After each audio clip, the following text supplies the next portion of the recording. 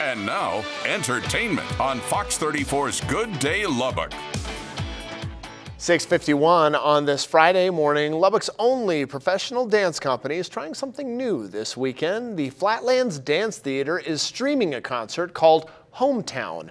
The group recorded choreographed numbers at different locations around town, each significant to the dance itself. Artistic director Allie Duffy said COVID wasn't going to stop them from performing. It's something that we've always wanted to experiment with, and so we thought, okay, we can't just shut down the arts entirely. That's just not acceptable to me.